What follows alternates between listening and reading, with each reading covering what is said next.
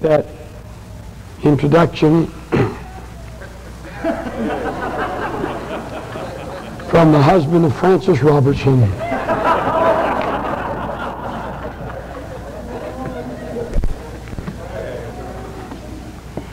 That's the one I was going to preach. I told Jimmy tonight, you know, preachers are, I've missed the Lord so many times I don't like to talk about it, but when I preach, I don't want to miss God. I have a desire not to miss the Lord. And there's a great responsibility in preaching to a fellowship, any fellowship. But it seems like when men of God, like that are gathered here, gather together, and saints of God of the quality that's here, you know, they're just sensitive to the Holy Spirit. You just feel an awesome responsibility to make sure you preach what God wants you to preach, say what God wants you to say. And you'd never really be able to sense that unless you stood behind this pulpit. And I do it in fear and trembling. I told Brother Jimmy I really wasn't decided what I was going to preach till just about 5 minutes ago, what I believe God wanted me to preach. And I said I was going to preach a message on discouragement. And Brother Jimmy leaned over to me and everybody was shouting and praising God. He said, "Great God, son, you blind?" He said, "There ain't nobody in here discouraged tonight." He said, "They may be tomorrow, but they're not tonight."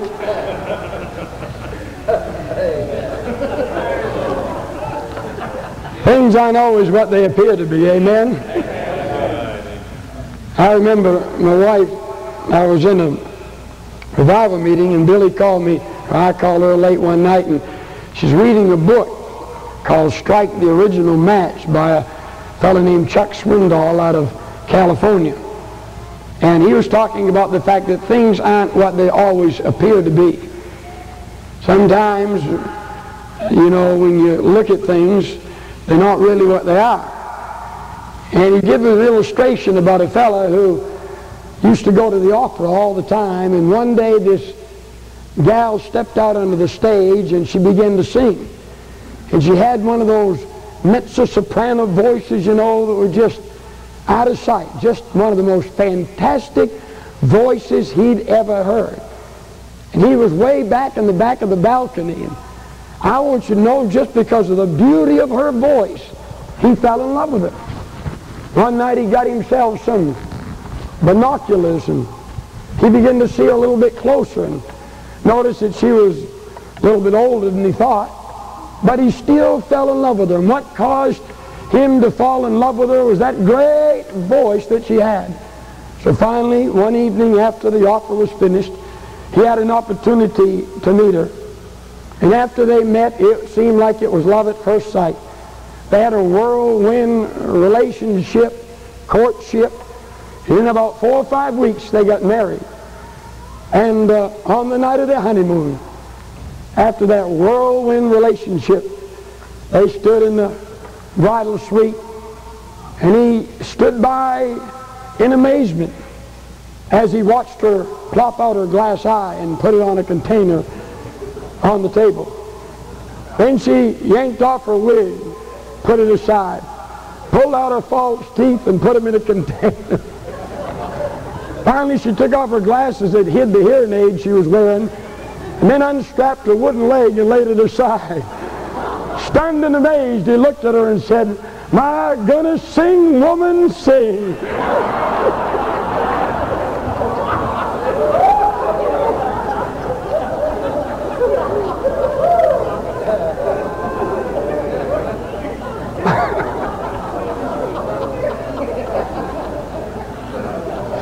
Things aren't always what they appear to be on the surface.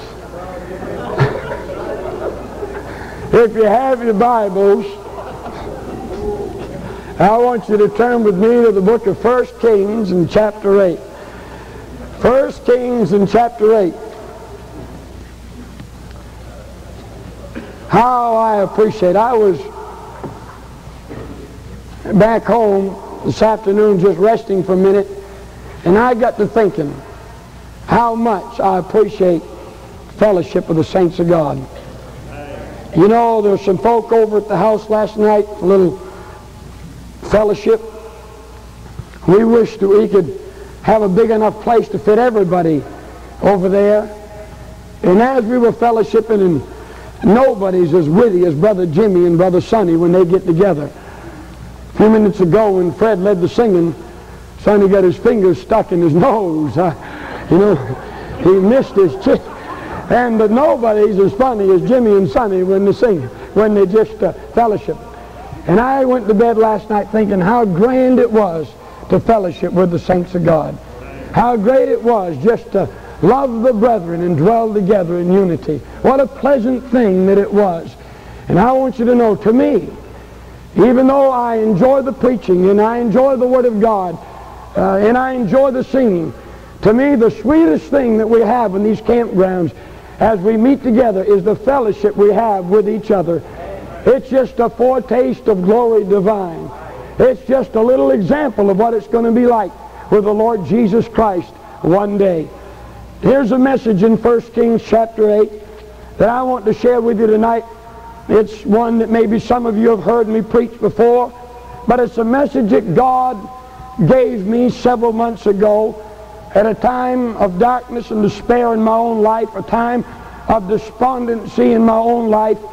And this message, though it's a grand old truth, God the Holy Ghost began to reveal it to me in a brand new way that ministered to my heart. It's one of those truths that you know, but all of a sudden God shows it to you in a different light. God shows it to you in a different way, and it means more to you then than it's ever meant before. I remember when Ron Dunn came at our last Bible conference, the first message he preached was that Jesus of Nazareth is passing by. And after the message that night, I got up and I was weeping, and I said, Brother Ron, that's the greatest message I've ever heard in my life. And I was thinking about it, and I said, well, really, I guess the greatness of the message depends on the greatness of the need.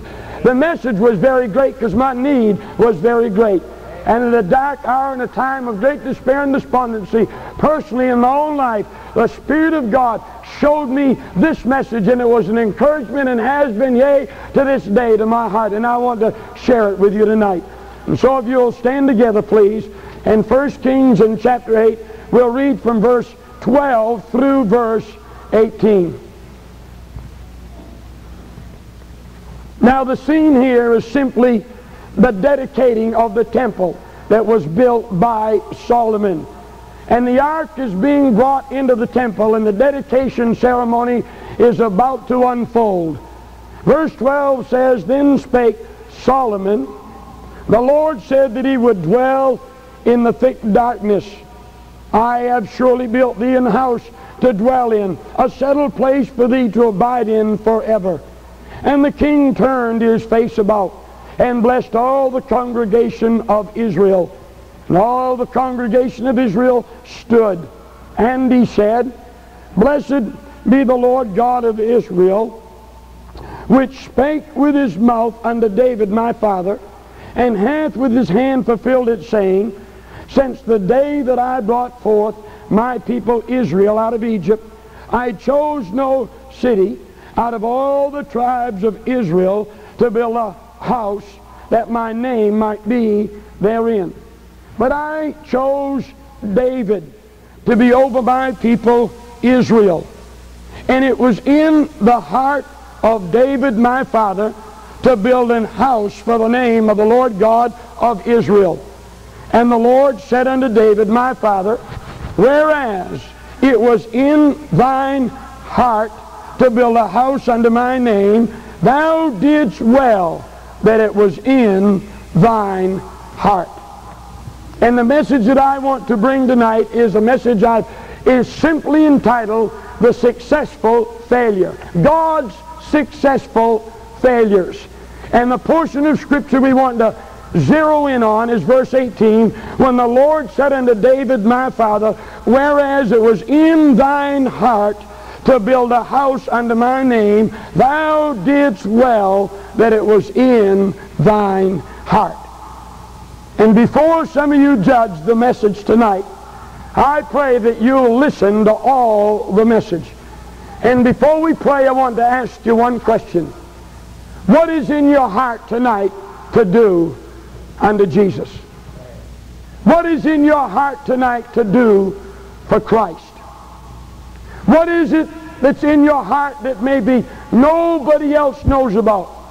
The dearest dreams, the greatest longings of your heart for the Lord Jesus Christ. What is it tonight? Our Father, we thank Thee. Our Father, we bless Thee and praise Thee for the Word of God. And I want to praise You for the saints of God who are so generous, blessed Father, with their encouragement, so generous, blessed Father, with their attentiveness. Blessed Father, in Jesus' name, we pray that the Holy Spirit will minister to our individual needs tonight. And in a dark hour, seemingly in the world, when people all around are being discouraged, I pray in Jesus' name You'll encourage us tonight in the work of the Lord. And that we'll not be weary in well-doing, because we know that in due season we'll reap if we faint not. Father, minister to our needs, speak to our hearts, help us and encourage us tonight. And for that which You do, we'll bless You and praise You and thank You for it, for it's in Jesus' name we pray. Amen. Amen. I want to use David, the king of Israel, as one of our primary illustrations tonight of a successful failure. For many times when the world says we failed, really sometimes then in the economy of God we are the greatest success. Many times when men mock and scoff and men will scorn at our lives and our ministries and that which we attempt to accomplish for the Lord Jesus Christ, many times God is placing His greatest stamp of approval in those hours upon our life and our ministry. David, the king of Israel, had ruled wisely. He had warred victoriously. He had sung songs that will live on in literary history forever. And yet, my beloved, his supreme hope was never realized. He went down to the grave, I believe, feeling like an absolute failure as a man of God. If you study the Word of God in the life of David, you'll find, I believe, that David had one great desire. David had one supreme ambition. David had one longing in his heart for the Lord his God, and that was to someday build a temple unto the Lord his God, and a house where the name of the Lord his God could be glorified.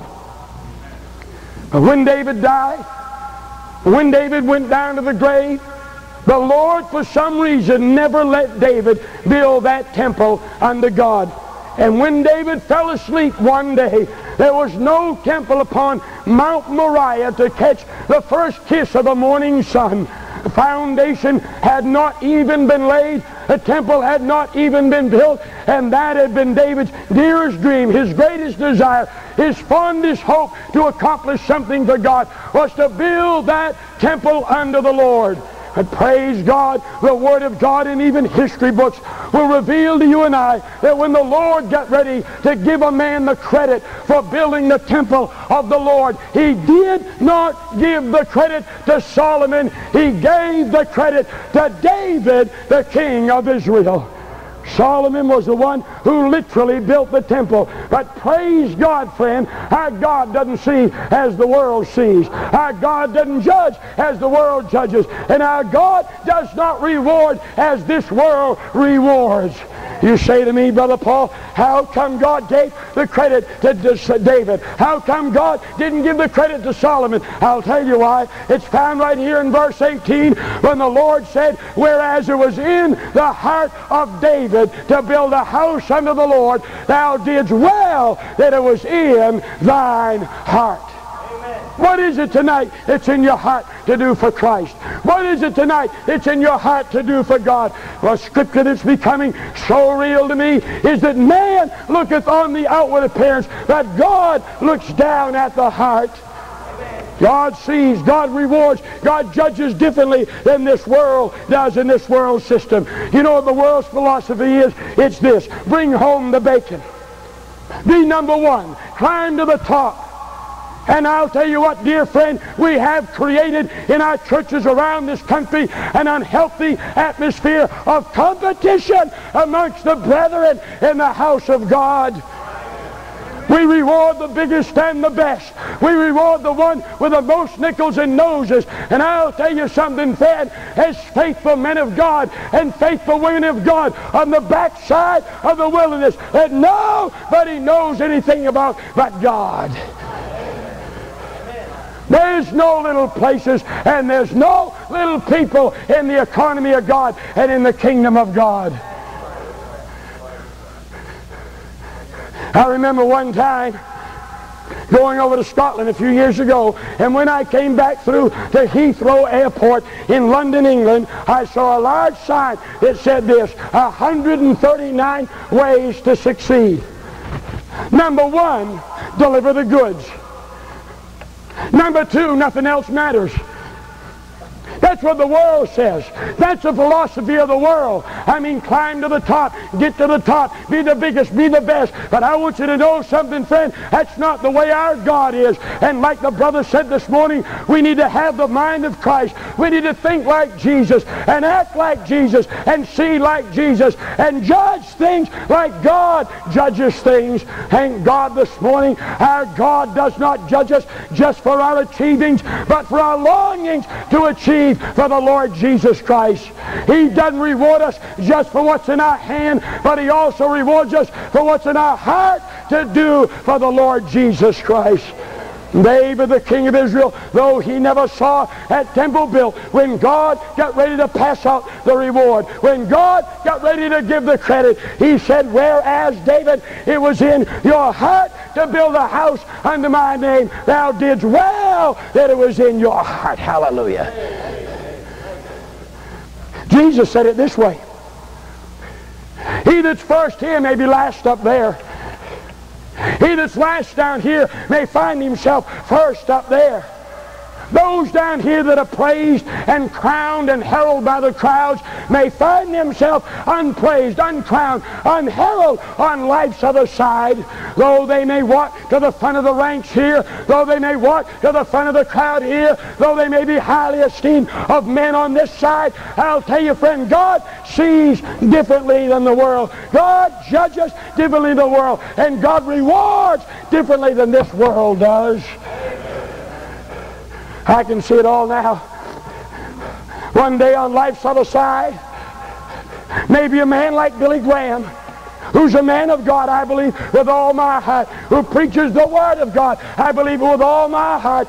Maybe though that man who's preached revivals all over the world, seen thousands, yea, hundreds of thousands come to Christ. But it could be though you and I would put him to the front of the rank. It could be though you and I would esteem him higher than anybody else. It could be that you and I would say he's the best, he's the biggest. It could be on life's other side when we're standing in line. Jesus may say, Mr. Graham, would you mind going back to the back of the line and getting that little old widow woman and bringing her up here to the front?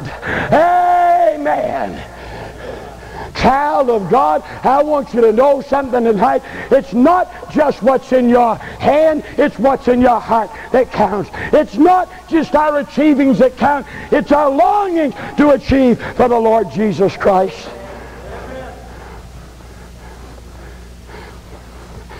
I'm sure you've never heard of this person. His name was Georgie Howe. And Ian McLaren tells the beautiful story of Georgie Howe and how at the age of 37 he surrendered to preach the gospel of the Lord Jesus Christ. He was born in an obscure mountain village in Scotland. He was unknown, and so was the village. And at the age of 37, at great sacrifice to his own self and to his wife and children, he surrendered to preach. And there he went to a famous university in preparation for entering into a pulpit ministry in that little old mountain village. After several years of labor, after several years of toil, at the sacrifice of his wife and children and himself, he didn't see them very much. And after several long years of sacrifice, he finally stood at the front of that university with his diploma in his hand, ready to go back to that mountain village, to minister to those precious people, to break the bread of life, to share the Word of God. But when Ian McLaren went back to that mountain village, friend, he didn't go back to a pulpit ministry, but he went back to a sick bed and died 3 months later with tuberculosis. Never preached one message. Never prepared one sermon. Then there's a woman named June Nichols. She was a missionary on the East Coast back around 1935. And one June night, the Holy Ghost of God smote her heart and gave her a burden for the lost and perishing souls in Africa. All she could see was their darkened faces dying and going to hell. And God broke her heart. And God broke her life. And God thrust her into that field of evangelism, there to evangelize that unknown territory in Africa. She went down there at the peril of her life. There she labored on that mission field in the depths of Africa. She prayed, she fasted, she passed out tracts, she witnessed for the Lord Jesus Christ and prayed and fasted some more. She poured her life into that area. 5 years went by, no results. 7 years went by, no fruit. 10 years went by, no fruit. 12 years went by, and no fruit. Not one person came to a saving knowledge of the Lord Jesus Christ. Not one person was born again as a result of all her labor. Finally, she took ill, and she had to be sent home. And when her mom and dad picked her up in New York City, at the entering into the port where the ship came into the harbor, the gleam was gone from her eyes, and the roses were gone from her cheeks. And there she went into a hospital bed, into isolation, and died, and never saw one of those heathens come to know Christ. I want to tell you about a third fella, third person. His name is Houston. I remember the first time I met Houston down Little Old Missionary Alliance Church in Uvalde, Texas. I remember how that when I saw him, I could see that he was a boy afflicted with multiple sclerosis. He couldn't hold his head still. He couldn't very well walk, couldn't hold his arms still. And yet one night I preached a message on the glory of the Word of God. People came down to the altar of God and wept, and God dealt with our hearts about getting into His Word and obeying His Word. And that night Houston came. He waddled down the aisle. I'll never forget it. He waddled down that aisle. He couldn't hardly stand up. His head was a-shaking. And when he got down front, he grabbed me by the necktie. He pulled me down. He said, Brother Paul, I want to read the Bible, but I can't hold my head still, Brother Paul, to read the Bible. And he said, Brother Paul, God has called me to preach the gospel. My heart was smitten that night.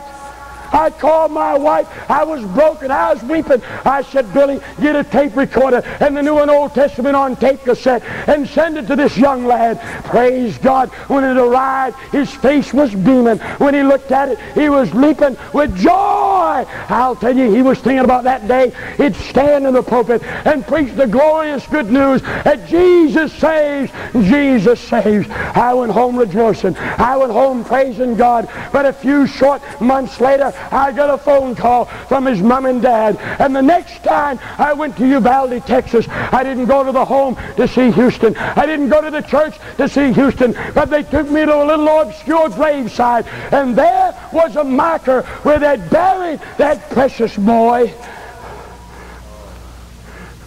Never preached one message. Never stood in the pulpit one time. Now I want to ask you a question this morning, friend, tonight. Do you believe the record of such heroic souls as these will go blank on life's other side? No, 1,000 times I say no, for I dare to believe that they were veritable conquerors in the sight of Him who measures us not by the poor dross of our achievings, but by the fine goal of our longings for Jesus. One day when these stand before the Lord and they're credited with deeds never done, and they're credited with souls never won, and they're credited with sermons never preached, when they say to precious Jesus, Lord, we thought we'd fail. We thought we'd absolutely fail. When did we preach these sermons? When did we win these souls? When did we do these good deeds? And Jesus is going to look at them and say this, whereas it was in your heart to preach, thou didst well. It was in your heart. Whereas it was in your heart to win them to Jesus, thou didst well that it was in your heart. Whereas it was in your heart to do those good deeds, thou didst well that it was in your heart. Hallelujah. Amen. I've got some dear dreams in my heart. I've got some fond hopes in my heart. I've got some things in here that nobody else, not even my wife, knows about, that I want to do for the Lord Jesus. So do you. We have dreams and desires and aspirations that nobody else knows about. Men and women, boys and girls alike, things that we would love to do for Jesus. And thank God, God's definition of success is different from the world. Thank God, sometimes, most of the time, we're successful failures. Thank God He measures us not just for what's in our hand, but what's in our heart. Not just for our achievings, but for our longings to achieve for the Lord Jesus Christ. But now I must hasten to ask you the second question. The first was, what is in your heart to do for Jesus? Lest we feel smug and flatter ourselves in our complacency, in our indifference, in our coldness, in our lethargy, I want to ask you, what is in your heart to do for Jesus? And then I want to say, there is a true test tonight of what's in our heart to do for Christ. There is a true measuring stick for every single one of us here of what's in our heart to do for Jesus. There is a gauge that God can use that can expose the rotten motives of our heart, the corrupt motives of our heart. There's a gauge that God can use to expose the purity also of our motives for Jesus. And it's the same for every single individual in here tonight. If this next question were not asked, then I could go on and you could go on hiding behind our intentions and hiding behind our face and hiding behind what we say we'd like to do for Jesus. But God has a measuring stick. But God has a plumb line He'll drop down to show us what's in our heart to do for Christ. It's simply this. The test tonight of what's in our heart to do for Jesus is simply this. What are you doing with what God's put in your hand? What are you doing with what God has given to you? Brother Sonny touched on it last night, and I mean he more than touched on it. He dug around it and dug in it and then blew it up. And you know what he was saying to me last night when he was preaching? Jesus called some people wicked in the New Testament. But you know what? It amazed me who Jesus called wicked. You know, there's not but one time in the New Testament that I can see that Christ called anybody wicked, and it may do us well to find out just who Jesus Christ terms tonight as a wicked person. Was it the harlot Jesus called wicked? It wasn't the drunkard that Jesus called wicked. It wasn't the dope crowd that Jesus called wicked. It wasn't the Pharisees that Jesus called wicked. Do you know who the Lord Jesus Christ called wicked? It was one of His very own servants that took the talent that Christ had given to them and went out and buried it and did absolutely nothing with it at all. Jesus said, "Thou art a wicked servant."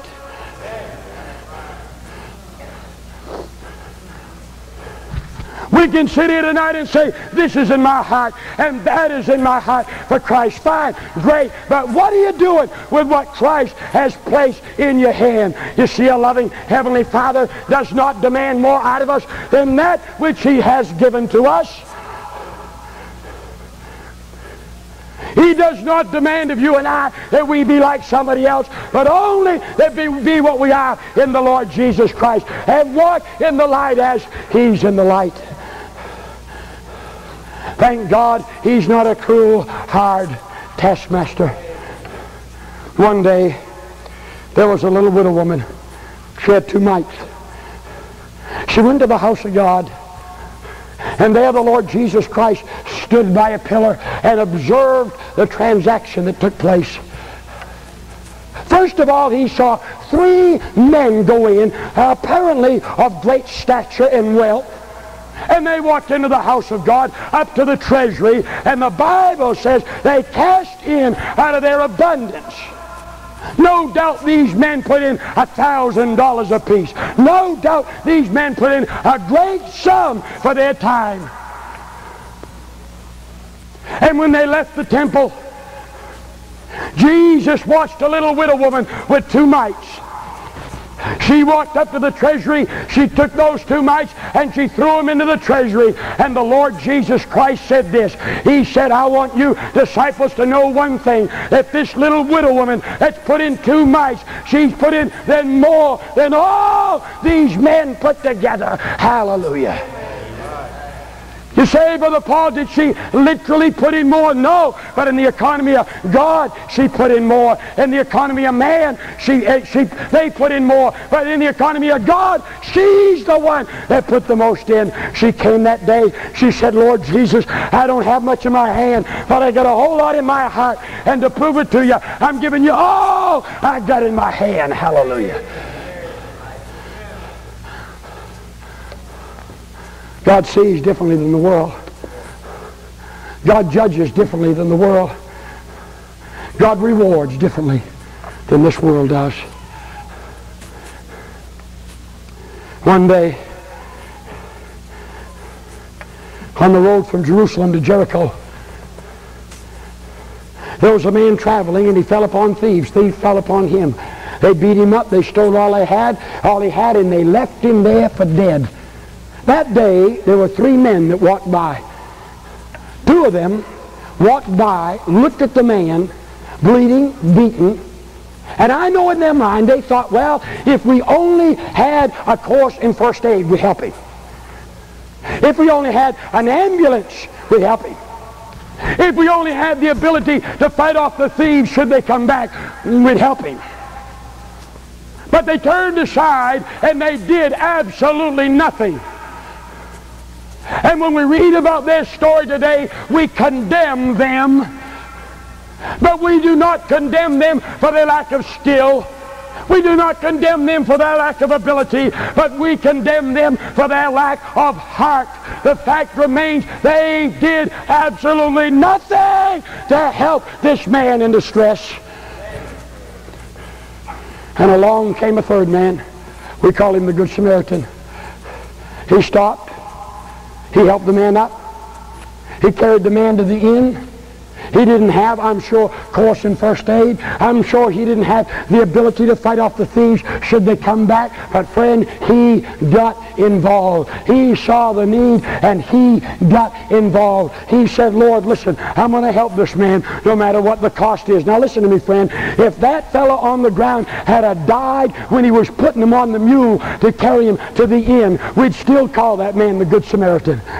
If he'd have died on the way to the inn, we'd still call him the Good Samaritan. If he'd have died 2 weeks later, we'd still call him the Good Samaritan. Why, you say, Brother Paul? I'll tell you why. Because it's not a matter of skill. It's not a matter of ability. It's a matter of heart tonight for Jesus. Some people say, if I could sing like the Calvary singers, I'd sing. No, you wouldn't. If I could sing like Brother Sonny, I'd sing. No, you wouldn't. Friend, I want you to know something. If you won't take that which God has given to you and use it for the glory of God, you wouldn't do it though you had a great voice. I hear people all around the country saying, Brother Paul, if I had great wealth, I'd give lots. You lying. Brother Paul, if I was a millionaire, I'd really give. You lying. Friend, if you tight with little, you'd be tight with much. If you won't give when you don't have anything, you won't give when God lets you have much.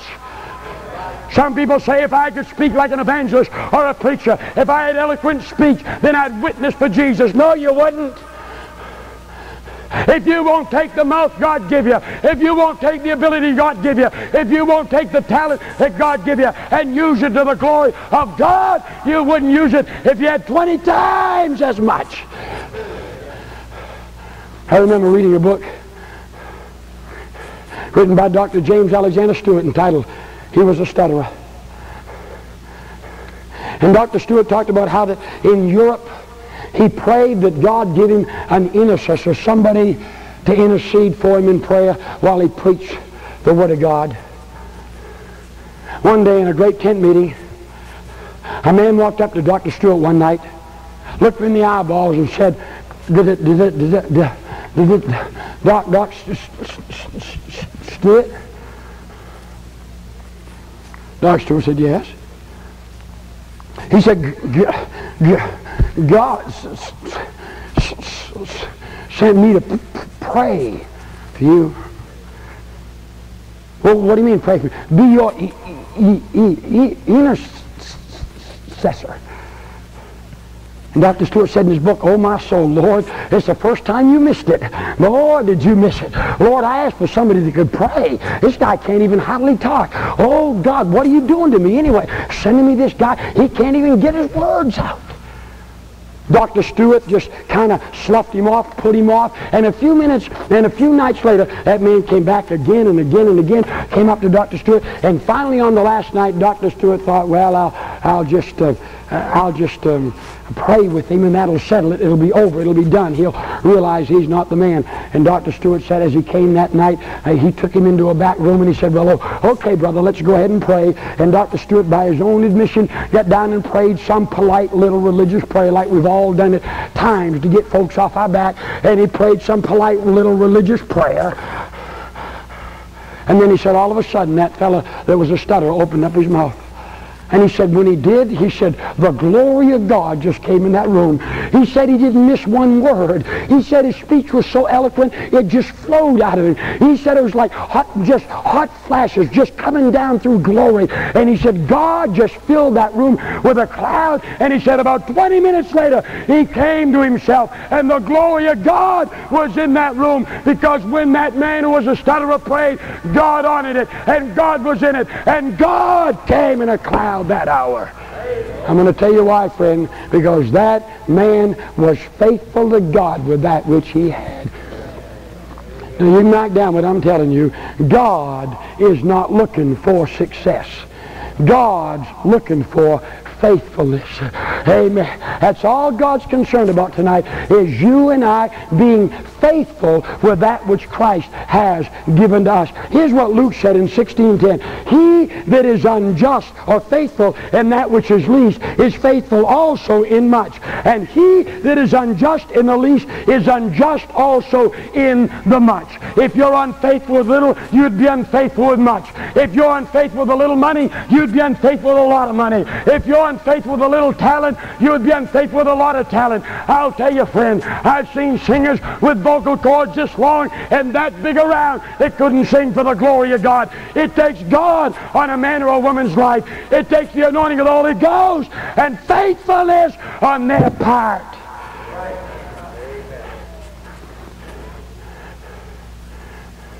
Faithfulness. Are you being faithful? Are we being faithful with that which Christ hath committed to us? You know what, friend? That great truth ought to be a source of consolation to every one of us for two reasons. Number one, it puts us all in absolute equality. I mean, friend, listen. The man that's brilliant, no better chance than the one that's slow. The one that's rich, no better chance than the one that's poor. The one that's honored, no better chance than the one that's of no honor. The one that's highly esteemed has no better chance than the one's of low esteem. The one with 5 talents has no better chance than the one with 1 talent. It puts us all in the body of Christ in absolute equality. I want you to know we may not all have the same ministry, and we may not all have the same manifestations in our ministry, and we may not all be successful as the world judges success, but I'll tell you one thing we can all be, and that is faithful to God with that which He has committed to us.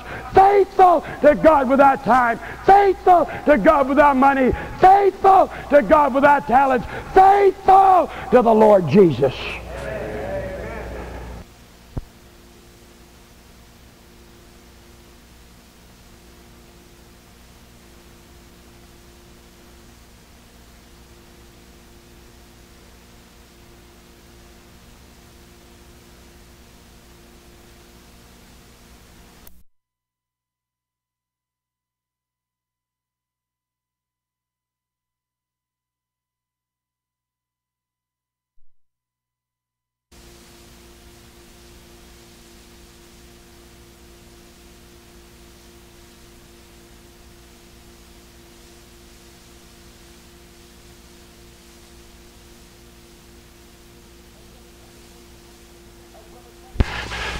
As Brother Sonny so adequately said, there's no big I's and little U's. You say, Brother Paul, I feel like I'm just a toe in the body of Christ. Well, glory to God, be a toe for Jesus. Heard about some eyeballs one time in the body of Christ. And all them toes was over a house having a prayer meeting. They were saying, praise God, I'm a toe for Jesus. Hallelujah, I'm a toe for Christ. Praise God, I'm right where I belong in the body of Christ, functioning just like God wants me to function. Glory to God. That night that eyeball knocked on the door. He said, listen, you bunch of toes, what you need to be is an eyeball. Them toes said, wait a minute, friend, God made me a toe, and that's what I want to be. What God made me. They said, man, listen, what you really need to be, though, is an eyeball. If you were an eyeball, you could see colors. If you were an eyeball, you could see people. If you were an eyeball, you could look all around. What you need to be is an eyeball. And them toes said, well, look, we just don't want to be. Ah, come on, everybody really wants to be an eyeball. You ain't doing nothing down there at the end of the foot for God. I mean, you're just a little toe. Come on, be an eyeball, be an eyeball, be an eyeball. So finally that bunch of toes said, well, Lord, we'll give it a try, okay. How do you get it? Well, I'll tell you what you do. Say hallelujah backwards 14 times, fast you can. Glory to God upside down 32 times. Fast you can, pull your ears out, let your tongue fall to the ground, you got it. So they give it a try. Say, God want to be an eyeball. God want to be an eyeball. God want to be an eyeball. And God said, okay, Zap, you're an eyeball. But all you ever see the rest of your life is the inside of a sock. Amen. You know why? Because you're a toe. I want you to know something, child of God. It ought to make us content and satisfied to be a toe in the body of Christ if that's what Jesus made us. And we're all in absolute equality in the body of Christ. I want you to know something. I want you to listen to me. Not everybody knows A.V. Aldridge, but I want you to listen. And I want you to listen carefully. You won't believe it when I say it. But A.V. Aldridge has as much opportunity to be a pleasure to God and to be fully rewarded as the Apostle Paul has. I want you to know Paul the Apostle is no higher than A.V. Aldridge in the body of Christ. I want you to know that, brother, that pastors down in Florida has just as much opportunity as an Apostle Paul, as a Peter, as a Savonarola, as a Martin Luther, as a John Calvin, as any of them. You say, but Brother Paul, look what they did for God. God don't look at just that. Amen. I mean, a lot of works, friend, may just be a lot of wood, hay, and stubble. Amen. And I believe it's very possible at the judgment seat of Jesus Christ to have 95 stories of works, and in a moment of time have a lifetime of Christian service and a lifetime of works burn up at the judgment seat of Christ with the fire of God, because it's wood, hay, and stubble. And yet some pastor, some woman, some layman who's been obscure, who's never been heard of, has just taken that which God has given them and just been faithful. Just been faithful. And at the judgment seat of Jesus Christ, you listen, friend, we may be very surprised who gets the rewards. Now, I know we're not in competition, but God said there's rewards, and if there are some, I want some. If you don't want yours, tell God to give them to me. It puts us all in absolute equality. And number two, it ought to be a source of great blessing to us because it puts the highest possible victory in reach of every one of us. Amen. I don't know about you, friend, but to me, the highest possible victory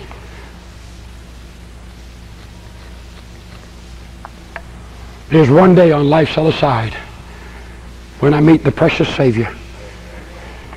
Is for him to say to me, well done, thou good and successful servant. No? Oh, let's see. Well done, thou good and preacher evangelist who left his family 30 weeks a year to preach revival meetings servant. No? Well done, thou good and big giver servant. No. Well done, thou good and deacon servant. No. Well done, thou good and praised by all the people in Texas Evangelism Conference servant.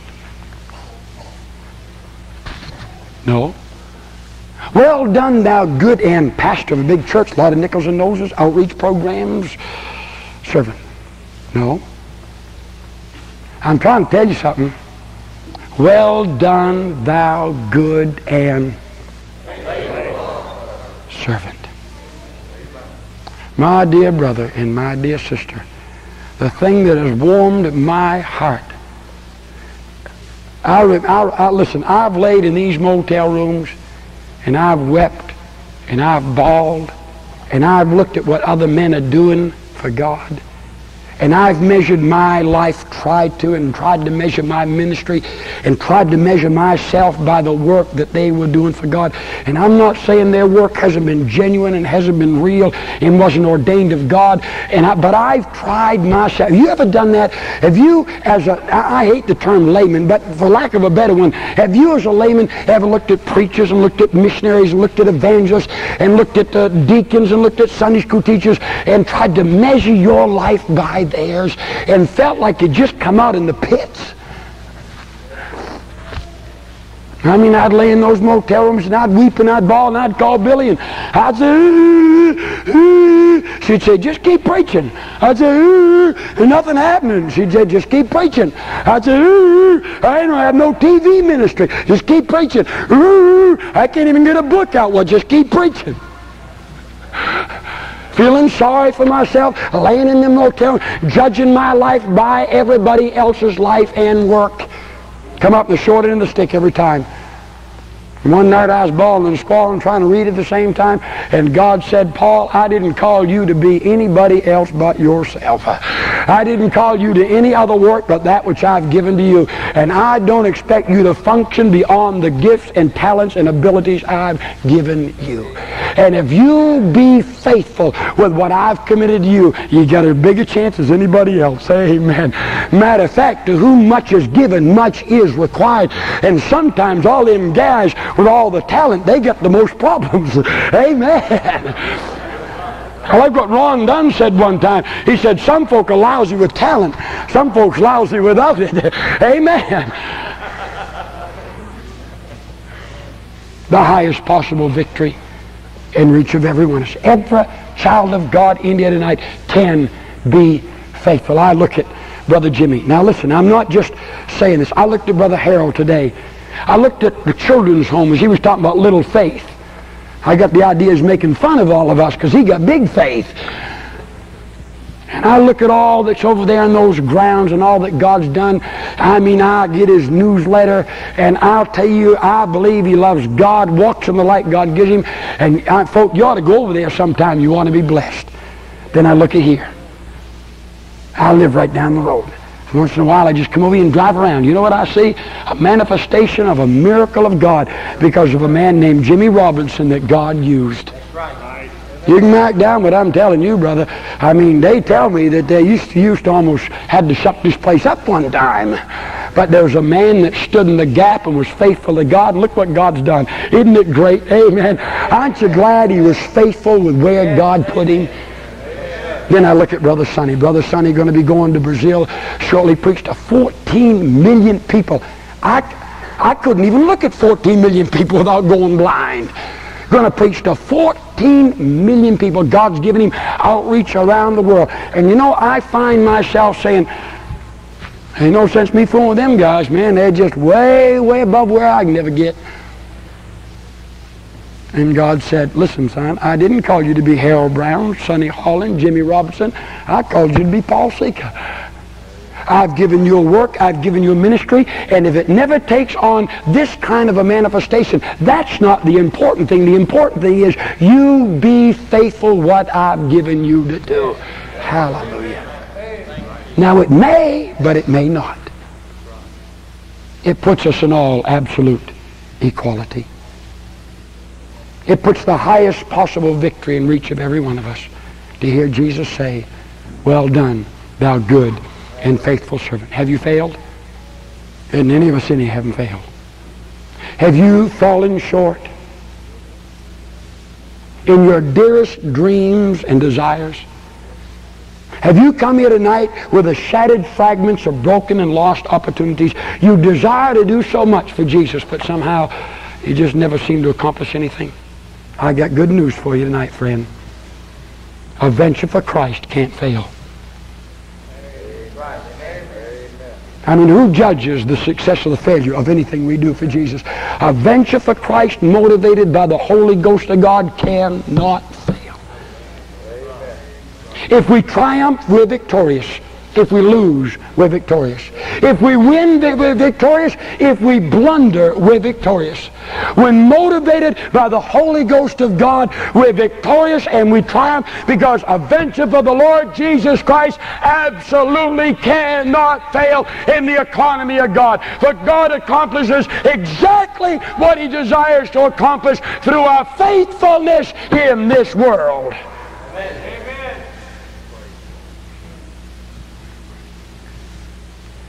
Exactly. And one day when we stand before the Lord and we'll say, Lord, when did we do it?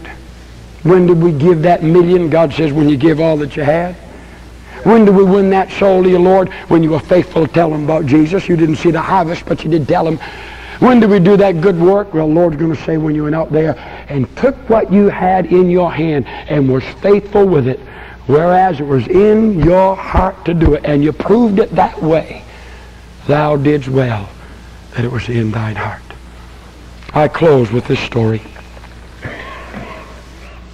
I remember reading about a young girl who was about 11 years old. She overheard a conversation from the doctor that her mother was going to die. And that little girl, like all young girls, loved her mother so deeply. She wanted to do something very special for her mother before her mother went on to be with the Lord. And so she knew her mother loved fine, dainty pastries. She didn't have any money to buy the pastries, but she did have a little china doll that her daddy had given to her that she valued and prized highly. And because she valued and prized it so highly, she believed it must have great worth and value to the druggist down at the local drugstore. And certainly he'd exchange it for some pastries so she could give them to her mother. The next morning she put that little china doll in a bag, headed down to the drugstore. And on the way to the drugstore she tripped and fell, and the little doll broke inside the bag. She looked inside that little old bag with the fragments of that broken doll and the pain of a broken heart. She went back up to her mother's bedroom holding that bag in her hand. She stood before the bed of her mother weeping, tears streaming down her cheeks, and she said, "Mama, I love you so much. I heard the other day that you're going to die, and I wanted to do something special for you to show you how much I love you. And I put this little doll in a bag to get some pastry to bring it home to you. And I was going down to the store and I tripped and fell and it broke. And Mama, I failed. I failed." And I want you to know that Mama looked into the tear-stained face of that little old precious girl, and listen, that failure of that little girl brought more joy to that mama's heart than all of her success could have ever brought. You say, "Why, Brother Paul?" I'll tell you why. Because she didn't look at what was in her hand. She looked at what was in her heart. And somehow I have an idea on life's other side, my idea, precious brother and sister in Christ, the Lord Jesus, who looks upon our heart. Man looks on the outward appearance. God looks at our heart. When we're faithful, that which He's put in our hand, whether it's little or whether it's much, if we'll just be faithful to the Lord Jesus Christ, one day all of our dearest dreams, one day all of our greatest desires to do things for Jesus will be rewarded, because He'll say, "You took what I put in your hand and used it for my glory faithfully, and whereas it was in your heart to do, whereas it was in your heart to go, whereas it was in your heart to tell, thou didst well that it was in thine heart." I want you to know that truth has liberated me, just to say, I am that I am by the grace of God. And I done threw away the script months ago that I tried to write for myself to live up to. And I done threw away the script months ago that I let other folk write for me and try to live up to. And what you see is what you get. If Jesus is pleased and you ain't, you got a problem. And that's, listen, and that's how all of us ought to live, from victory to victory, from glory to glory. In just a moment, we're going to see a film. And this film is about what God has accomplished in birth out of Milldale Baptist Church, Milldale International Ministries. It's about the ministry, the main function of this church, evangelization. Brother Jimmy and Brother Sonny, who've been here probably longer than anybody else, used to tell me how that Dr. Stewart, Dr. James A. Stewart, modern-day missionary for God, came to these grounds years ago, and how that God gave him a burden for missions, and how that burden carried over, I believe, to Sonny's heart. That's why Sonny has the burden he has, and to Jimmy's heart, and that's why Jimmy has the burden that he has. And I want you to know, folk, it's been miraculous what God has been able to accomplish through this ministry to touch and reach a lost and perishing world for Jesus. It's not because there's any millionaires. It's not because there's any great intellects. It's not because we have a church with 3,000 people. But it's because of the faithfulness of the men and women of God. It's because of people like yourself that have caught a glimpse and got a burden and helped in the ministry that God has been able to accomplish through this ministry of evangelization, what He's been able to accomplish. And as we've gathered here this week, I pray the Spirit of God has given us a new burden to be holy like Brother Jimmy preached today. A new burden to walk in the glory of God like Sonny preached this morning. A new glory to be everything that Jesus, a new burden to be everything that Jesus wants us to be. But while we're doing that, I want to quote one of my pastor's favorite scriptures. Eat the fat, drink the sweet. In other words, enjoy the things of God, but remember to send portions to them that have none. Nothing wrong with enjoying what God's given us. Nothing wrong with shouting praises to Him, enjoying the singing and the preaching and the fellowship. Nothing wrong with eating the fat and drinking the sweet. But let's remember, even as we watch this film, to be faithful to send portions to them that have none.